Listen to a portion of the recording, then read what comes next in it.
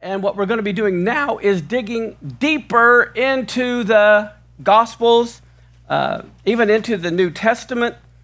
And we're going to begin with Matthew chapter 11 and verse 1 through 3. Here it comes to pass, Yeshua had made an end of what? Tzav, commanding. His 12 disciples, he departed there to teach and to preach in the cities of his disciples. And then it says, when John had heard in the prison the works of the Messiah, he sends 2 of his disciples and said unto the Messiah, are you he that should come, or do we look for another? Okay, so here's John. He's in prison, and he's waiting to be released because he's about to get his head chopped off. All right?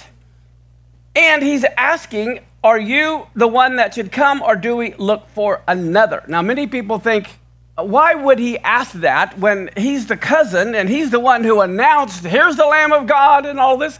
Does anyone have an answer why he would have sent his disciples to ask Yeshua when he grew up with him as a cousin?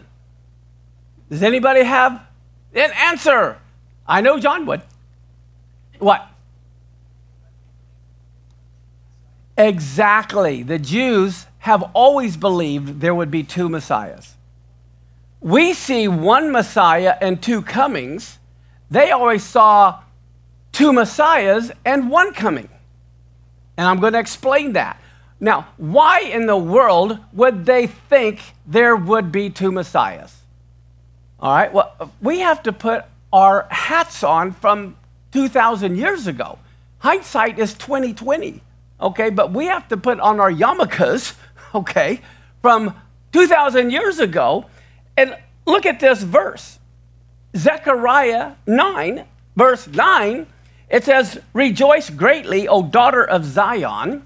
Shout, O daughter of Jerusalem. Behold, your king is coming to you. He is just and having salvation. He is very humble. And he's riding on a donkey and upon a colt, the foal of a donkey. So here, you can see on the screen, as they saw the Messiah coming very humbly on a donkey. But wait, there's more. Look at Daniel 7, 13 and 14. I saw in the night visions, and behold, one like the Son of Man coming with the clouds of heaven. And he came to the Ancient of Days, and they brought him near before him. And there was given him dominion and glory and a kingdom that all people, nations, and languages would serve him. His dominion is an everlasting dominion which will not pass away, in his kingdom that which shall not be destroyed. So, look at the screen. They also see the Messiah coming with the clouds, the Son of Man.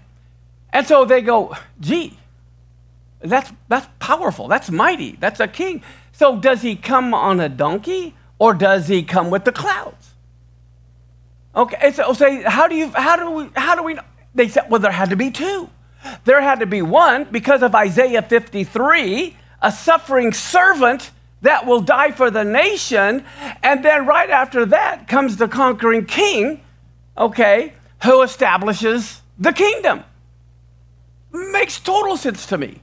I mean, when you think about it, if you were here 2,000 years ago and you had these 2 verses, you would think there would be 2 also. So what John is asking him, are you the suffering servant, or are you the conquering king? Are you the one that's coming, and do we look for another? Are you going to somehow serve both roles, or do we look for another? So that's what John was asking him, okay? And that's real important to understand what their thinking was, but I also wanted to justify why they thought that way. I mean, that would make sense to me as well if I saw these 2 verses and I'm trying to understand them.